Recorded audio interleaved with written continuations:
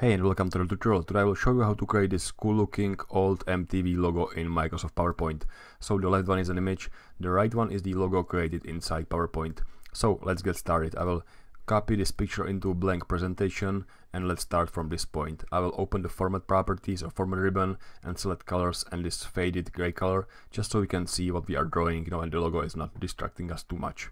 I will zoom in as much as I can and I will start with the TV text, which is kind of like hand-drawn text. So I guess I will use what's called the curve tool this time. So insert shapes curve, and what I will do is I will basically click on the points where I think it should kind of stick to. So for those around it I will add more points. For those longer lines I will add few points just so it's nice and curved. And I actually don't need to care about the shape that much, just because since it's hand drawn, I think it will look fine even if we do it a little bit different. So again, I will insert shapes curve tool and I will trace the T layer, and I will probably start around here. As I've said, just a few shapes for the longer parts, for the straight parts, and a little bit more points for the rounded parts. So I'll probably add one point here just so we can have some kind of like a straight edge. And I will probably do the same here. I will add multiple points around here just so that the curve is a little bit smaller. And somehow, yeah, I probably should adjust this shape just a little bit. What I will do is I will open the fill properties, more fill colors, and I will increase the transparency just so I can see what's below. And I will right click and select edit points.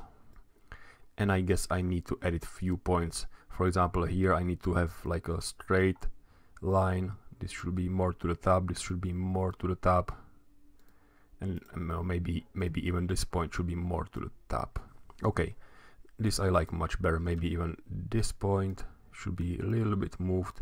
I think you get the point. You can spend hours or at least minutes tweaking the shape, but I think that I'm satisfied with the result. So I will move those to the side, and now I want to create this 3D emulator. So I guess I will start with the rectangle. So insert shapes rectangle, and I will draw a rectangle like this. Then I will copy paste it, and I'm copy pasting using the Ctrl and Shift key on my keyboard and dragging the shape. Then I want this middle part, and I believe there should be very similar shape in here. So take a look, it should be this one. It's the arrow chevron. I will draw it in any shape, rotate it by 90 degrees, holding my Shift key on my keyboard, sticking it to the left shape, resizing to match the right edge or left edge of the right shape, making it a little bit taller, and I'm fine with the result. So I'll select all three shapes and select merge shapes union. You can see that it's not kind of merged because we can see the outline on the left shape, so I probably have to just hit the left arrow key on my keyboard to make sure that it's a little bit overlapping, that it's actually being connected together. So I guess we can continue with adding the 3Dness. I will send this to back and move the TV letters in a place where it probably should be, maybe like this. And I can maybe reset the colors for this picture and sample the colors for the TV. So open the format, shape fill, and I will use the eyedropper tool to sample the red color, and of course the outline should be black. But I will probably increase the weight to maybe like 2¼ points, and the emulator should be yellow. So I will select eyedropper tool and sample the yellow color. Now I think that you know how to add the 3D effect, right? You just right click, select format shape, and in here you select the effects, 3D rotation. You select any of those, like maybe the front perspective. You increase the depth of the extrusion to maybe like 100 points.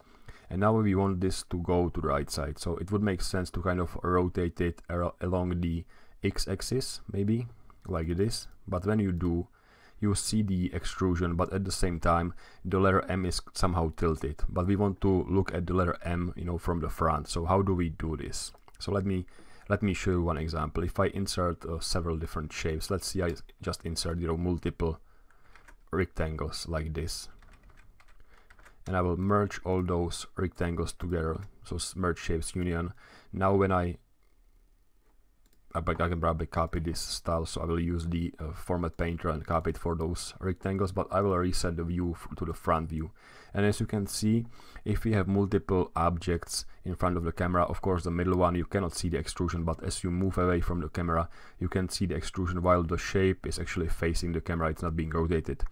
But it's kind of a problem to do this for just one individual shape, because moving it, to the left or right side doesn't make any difference. The camera is still trying to somehow align this object in the center. So what we need to have is we need to have this object like on the left side and something else on the right side. So let's see, I will insert anything else, like a small rectangle on the right side, and I will merge those shapes together. So select merge shapes union, and now I have one big shape, which when I copy this using the format painter, if I copy this effect, so format painter, and click on this one, now you can see if I change the view to the perspective front, I'm looking from the front, but since the right object is on the right side of the screen, you can see the extrusion on the left side, and similarly on the left object you can see the extrusion from the right side, which is exactly what we want. So we can get rid of this object and we can use this one big object, and since this rectangle would be outside of the view, we don't need to care about this that much.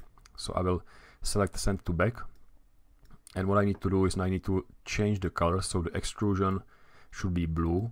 So effect, the depth should be blue, so I will use the eyedropper tool to sample the blue color.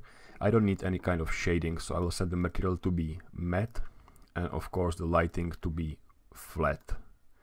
But I need a little bit of outline, so I will add the contour to maybe like, I don't know, 3 points. 3 points seems about right.